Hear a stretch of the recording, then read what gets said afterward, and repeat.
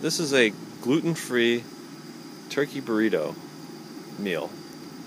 So what I'm doing here is I'm using 3 pounds of ground turkey, some black beans, whatever variety of rotel that you like, some diced tomatoes, and 2 packages of chicken taco mix. Now since it's almost 95 degrees out here, I'm going to cook outside on a propane grill using my little tiny propane tank and the grill itself. The reason for that is I don't really want to run up my air conditioning bill any more than I have to. So cooking outside, the heat stays outside and I can go inside. So anyways, we're browning the meat. We'll return back when the meat's nicely browned and continue on with the video.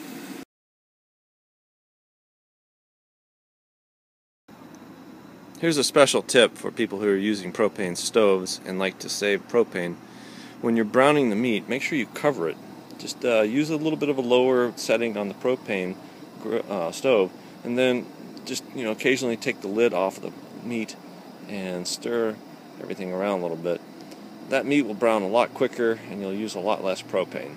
And also, don't cook on high. Cook down at a lower level so you don't burn the meat, and you use far less propane and cook just as quickly as you would if you used full power.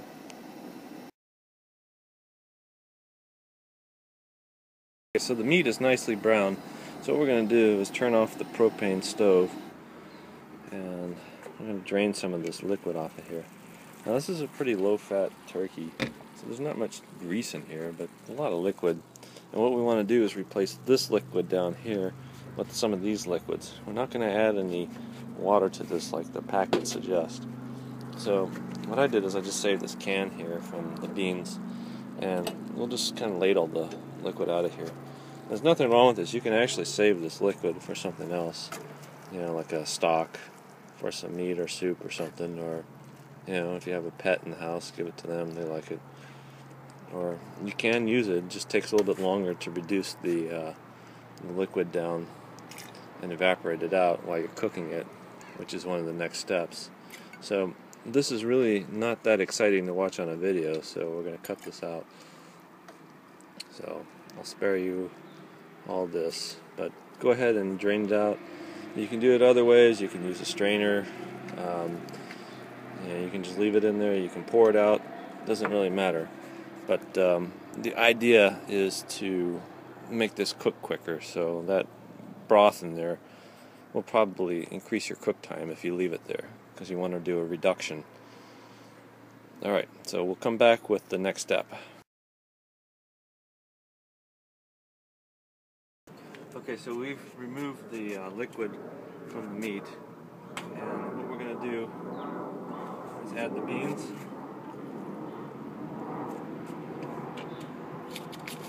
Take these 2 packets of this chicken taco mix. Just spread it along the meat and the beans.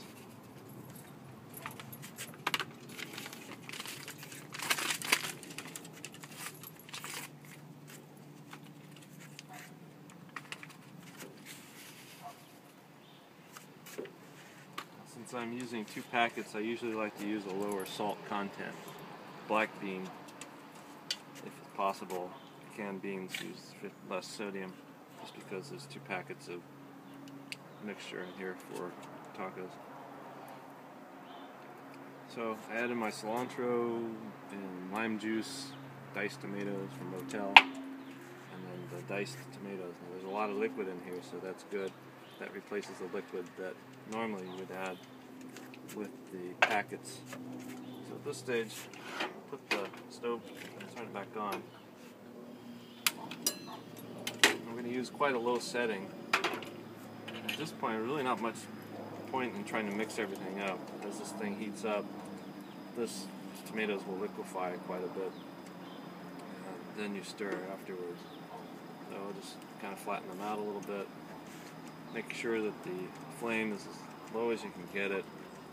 It's going to require some simmering time. I'll put the lid on here and then just let it sit there for a little while. Come back in 10 minutes and give it a good stir and mix everything up.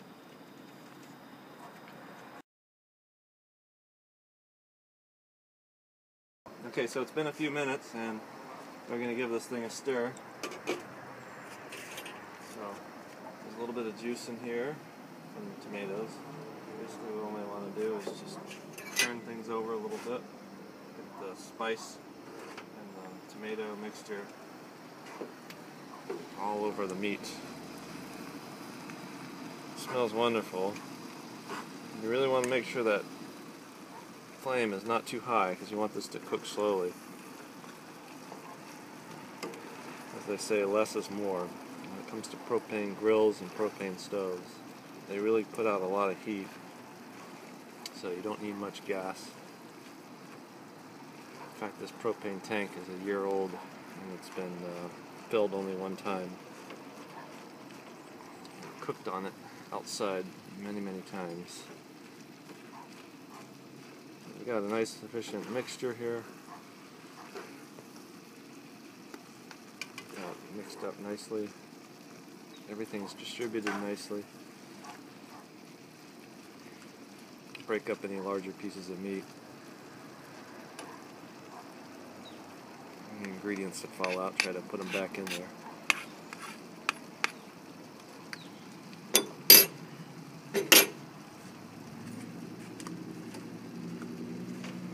We'll put the lid back on top. And make sure that flame is as low as we can get it. The idea is to simmer this and let all that flavor get into the meat and let the liquid go down by evaporating. And when it's done, it'll be time to serve. Since we're doing everything off grid, we'll cook the tortillas in what I call the camping microwave oven, which is a steamer with a little bit of water in a pan underneath. So we'll use that a little later on when the time comes. So check on it often, stir as needed. Don't let the heat get too high, and make sure it doesn't burn on the bottom. So the time for this is probably about 30 to 40 minutes of low simmering. Keep your wind guards up if it's windy outside so that the flame doesn't blow out. And as always, since you're using a flame on a propane stove, monitor it.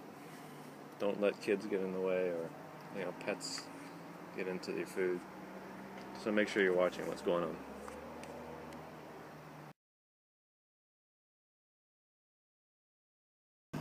Okay, so the burrito mixture is completed. So I just want to show is that down there the liquid is non-existent. It's not completely dried out, but we've let it reduce down and turned off the flame on this side over here. And then on this side on the right is the steamer. So since we're working with steam underneath, just check on that. Be careful, steam burns. Those tortillas are going to cook so quickly. So over here I'm going to turn off the gas and then let the pressure drop. So what we're going to do is take the pressure from the hose and allow the rest of the gas in there to go out into the stove so it's burned off. So when we disconnect the stove components, there's no leftover gas. Then we can allow this to complete its cook. So very little cook time for the tortillas. You let that sit there while the gas is stopped for about 15-20 seconds, and those tortillas will be ready.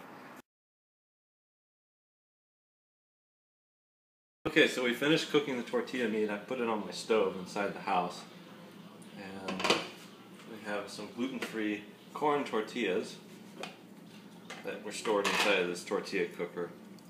Anyways, we'll put that on a plate, and we're going to make a tortilla, a burrito from the tortilla. So I like lots of cheese on there. Some people don't like cheese. Some people like to put other things on there. I'm using Tabasco Chipotle sauce. Gives it a great flavor. And then we put the meat on here. Maybe some lettuce if you'd like that. Or any other condiments, salsa, sour cream. So the idea is to get the proper ratio of meat to tortilla so that you can fold this thing correctly. So I'm going to attempt to fold this correctly, but I haven't had enough training to do this. So we fold down the bottom to kind of act as a lip to prevent the tortilla meat from coming out the bottom. Didn't do a very good job, but it's kind of good enough. All you have to do is eat it at this stage. So there's your tortilla. Enjoy.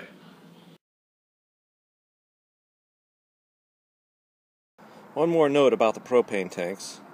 This tank here is a normal 20-pound propane tank. So if you took this with you on a camping trip, you can imagine how much weight that you're going to have to lug around. And you probably have much more propane than you would ever need.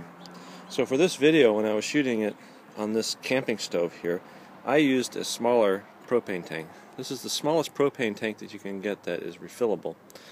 The amount of propane in here is about 4 times as much as the 1-pound disposable tank. This is refillable, so you don't have a bunch of things to throw away. And the amount of propane in $2003 when this was last filled was $3 to fill this. So you can imagine the economics involved for that. The nice thing about this is you don't have propane tanks to throw away when you're done. And this thing is very, very light and easy to handle compared to the other size. So it's nice to use when you're using it with the stove. I've had this filled for over a year now, and I have cooked many meals outside here. I've gone on camping trips, and I still have propane in that tank. So you can imagine how nice it would be to have a small tank like this. So think about that the next time you go on a camping trip. As always, thank you very much for watching my video. I appreciate it. Take care and enjoy.